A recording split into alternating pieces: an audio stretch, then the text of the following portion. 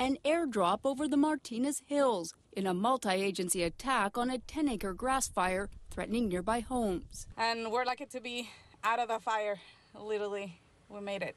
Wendy Schreiner's white Jeep doused in pink retardant as she escaped with her daughter and 4 dogs. It was really tough. The fire was around the house, literally like 400 feet. And by the time I took off the dogs and everything, I couldn't see anything towards the gate. It's very difficult terrain.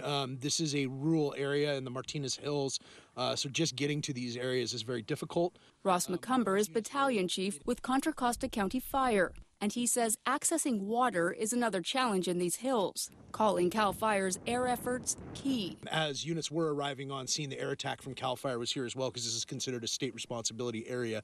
So between that coordinated effort, we were able to save all the homes up here. As for what started this fire, likely this lawnmower. It was a lawnmower that started it, yes. That's our preliminary investigation right now, but that seems to be where the fire started and kind of spread.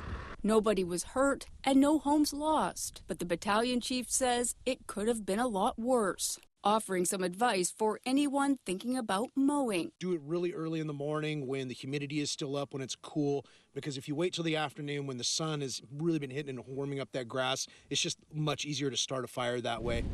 Tara Campbell, ABC 7 News.